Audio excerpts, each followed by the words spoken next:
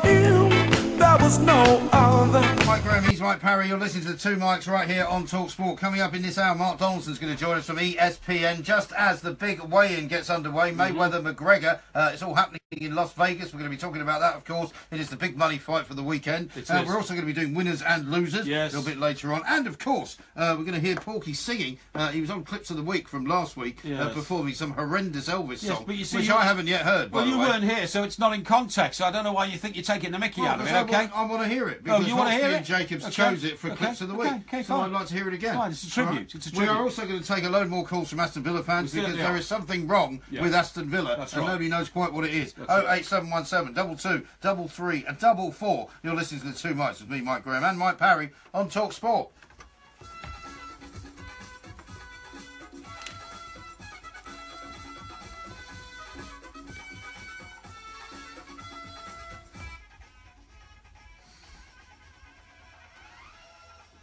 Now, I've got a great tweet here from Gav. Do you mind if I just interrupt for a second? Well, let me just read you this quick one, because it's a tweet about two little girls listening to the show. It's from Gav. And he says, can I please get a shout out for my girls Naomi, Miley and Gemma camping in Bournemouth?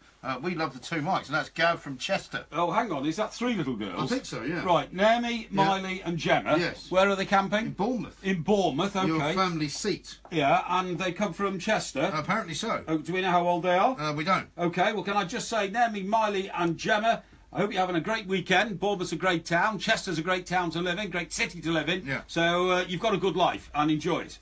Now, and thanks to your dad for telling us all about you. No problem at all. Right. Now, can I just say that we apparently appear to be being broadcast live on Facebook, because what we're going to do is every Friday, when we're doing this show at this time from 10 to 1, we're going to film a little bit of it. We are. Just to put it out on Facebook, just to give people a little taste of what it looks like in the round. Okay. Well, they'll be able to see you wearing another horrible shirt. They'll be able to see me very nicely tailored as ever. And tanned from my holiday in Greece. You are a bit tanned, yeah. Although I think it's all down to bladderation on the ouzo. Now listen, I've had a bit of stick this week because you came back from holiday. You brought me this bit of old tat, a so-called what did you call it? Like an ornament. Well, some people said an ass in a globe is probably a very fitting tribute to you. Well, it was an ass in one of those like shaky things, turned upside down. All the stars. It's like a snow machine. Looked to me like something from the Three Wise Men approaching Jesus and all that kind of stuff. Could be. But There's anyway, no Three Wise Men in it. Look, people said I was ungrateful, and you brought me a present, so I've got you a present. I see you wrapped it nicely. Well, no, no. This is just an appropriate sort of covering. Sainsbury's bag. Well, I want to give it to you, and I'll open the bag up, and you can take the present out. Okay. Right.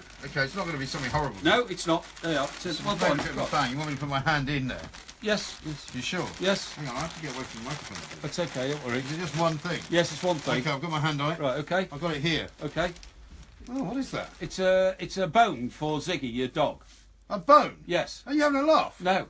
No. It's like got meat on it. Yeah, it has. Yeah, it's disgusting. No, it's a bone for Ziggy. Where did you get that from?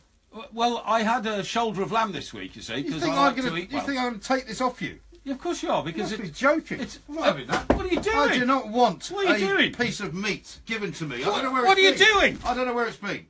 I bought a shoulder of lamb from Morris. Small lamb. No. Pygmies. No, from Morrison Supermarket. Oh, yeah. I cooked it on Monday. Did you? And I ate it on Tuesday. No, on Monday, Tuesday and Wednesday. I left some for Ziggy. Poisoned my dog. And then I thought, look, I tell you what, I won't eat the rest of this meat. I'll give it to you. Yeah. You can give it to Ziggy, your dog. The dog you abandoned when you went on holiday again. The dog was not abandoned. Where did you put it? He was actually looked after by his uncle and then by his grandpa. Oh, yeah, sure. In his own house. You abandoned your dog, as you always do. I thoughtfully, look, I've literally taken food off my plate and given it to Ziggy. I wouldn't give the food that you eat to my dog. You eat such terrible food. That is a prime shoulder of, well, you eat it then. of English lamb. Yeah, well, you eat it. No, I'm giving it to your dog, and that's very ungrateful. I'll tell you what, I'm not I've had it for you. You don't get any more presents now. No, good. I'd like to hear from our audience, right?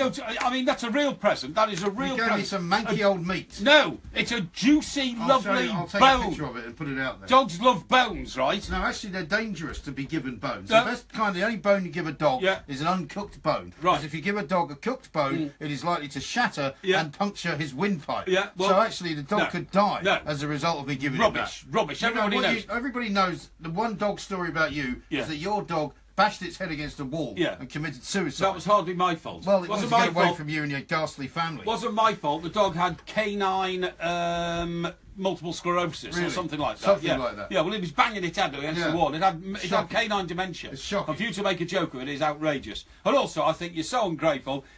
You're denying your dog a juicy bone. It's a very juicy bone. You don't give dogs cooked bones. It's dangerous. Listen, everybody knows that when the family have had their Sunday roast and all that, and the bone's left on the table, it goes to the dog. No, everybody it does. It No, does. You can't do That's that. standard behaviour. You can't do it. Anyway, I'm fed up with you trying to give me presents. You gave me some cold tea. You gave me a fake shirt. You've given me all sorts of rubbish over the years. Why don't you just not bother? No, well, just don't bother. I won't. You're so ungrateful. I'm not going to bother. Let's talk to Josh, who's a far sensible person. He's been at the game down in Ashton Gate with Aston Villa. He's got something to say. Josh, a very good evening to you.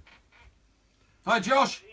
Yeah, very well. Very, very good indeed. Very well. How'd you fancy an old lamb bone? I can send it on to you if you like.